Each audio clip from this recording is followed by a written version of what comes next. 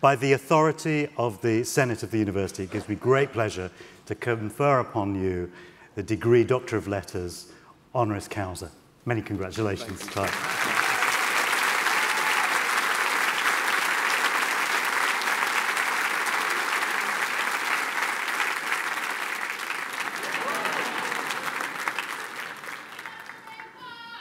Yes, absolutely.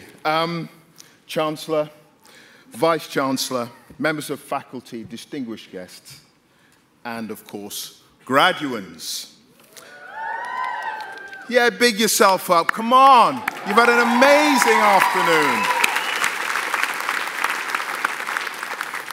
Now, I am honored and humbled to be here with you today, but I have to say, while the Premier League is the most competitive in the world, to be sure, either Brighton ain't getting anywhere near City on May the 12th. I guarantee it.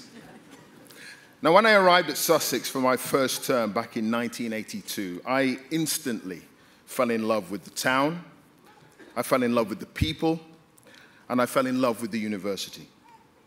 And two things stood out for me in my first week that made me realize that this was the place for me, that for the next few years, I was going to have fun. Now, the first was that within 24 hours of my brother and uncle dropping me off in the family car, I was involved in a rent strike. Only this lot are laughing. So everything they said about Sussex was true. Activist, a little militant, not afraid to stand up and be counted, to make its voice heard for the greater good. I love that. And you should all be proud that from what I hear, that activism is alive and well. And the second thing that stood out for me in my first few days in Brighton was a sense of belonging, of not feeling like an outsider. A northern lad from the north, heading to a southern town, hundreds of miles away from what I knew. And crucially, a sense that I, a black man, was accepted here. It's no surprise to me that Chris Hughton, whom Sussex will honour a little later on today, is the only black manager in the Premier League at the moment, and his club is, of course, Brighton and Hove Albion. Look at the LGBTQ community here, long established since the early 19th century. Compassion and love for all human beings is what I felt when I arrived here. My years at Sussex were actually some of the happiest of my life. Since then, I've lived and worked in many countries right around the world, but all those foreign journeys began here in Sussex. This is where I grew up. It's where I gained self-confidence and self-belief. Now, I needed both those things when I sneaked into North Korea in 2003. That was a barrel of laughs. I was pretending to be a tourist to report on the awful, absolutely dreadful humanitarian crisis there of starvation and prison camps.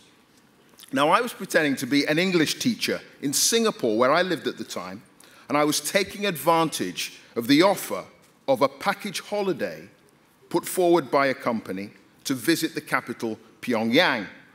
And I was traveling with a friend, a swimming teacher, who of course was actually my cameraman, who's an Australian. So we land in Pyongyang, the capital of North Korea, part of a group of 80 tourists, 78 Chinese Singaporeans, an Australian, and a black man. Did we stand out? Or we stood out? But our North Korean tour guide, he was, of course, really a minder for the secret police. He was fascinated by us. He spoke English, and he wanted to know about Manchester United. He'd never heard of Manchester City, of course, at the time. And we all got on really, really well. Anyway, we get to the hotel. We get in the lift to go up to our rooms, and the lift is packed with people. Thank God. Our minder couldn't get in. He got into the next lift. So we start to go up. and I hear these words in a thick Mancunian accent. Are you that reporter, Clive Myrie, off telly?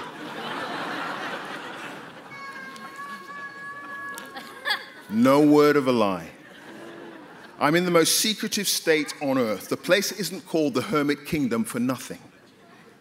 I start sweating. It's potentially 2 years, ladies and gentlemen, 2 years in a hard labor camp if you're caught, and worse if they think you're a spy.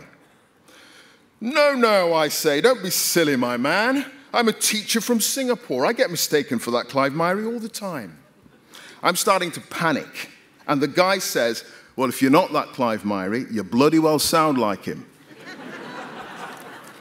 It's true. Anyway, the lift stops, he gets out. By this time, I am really freaking out. We get to our floor, go into my room, lock the door, and like a script from a bad spy movie, we turn on the radio, turn on the TV full volume, go into the bathroom, lock the door, turn on all the taps, and we're flushing the toilet continuously.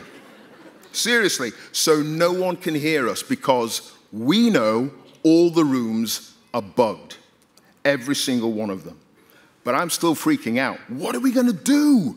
Should we go and find him, tell him to keep his trap shut? Should we change hotel, but then the minder would get suspicious and there aren't any other hotels anyway? Panic, panic, panic. So I remembered the rent strike in Sussex. So I didn't panic. I chilled. And in the end, we decide to take a deep breath, stay calm, and hope and pray he doesn't drop us in it. Anyway, thankfully, we didn't see him again, and we spent the next 10 days secretly filming. My pieces were broadcast on the 10 o'clock news. And a few months later, I received an email from the man in the lift. And you know what he said? I knew it was you. Absolutely true. And he said, I bet you probably wondered what I was doing in North Korea. Yes, I was wondering what you were doing in North Korea. And you know what he said? He's a train spotter. Lots of people travel to North Korea to see the old vintage rolling stock, a bit like the American cars that you have in Cuba.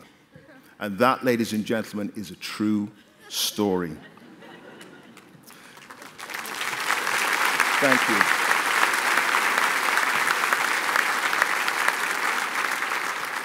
You see, Sussex gave me a self-confidence I really didn't know I had. I hope it's given that to you too. I hope your time here has seen the development of who you are as adults. I hope you've imbibed a little bit of the Sussex spirit, to call out injustice when you see it, to help others who may need a hand, and to think beyond yourselves.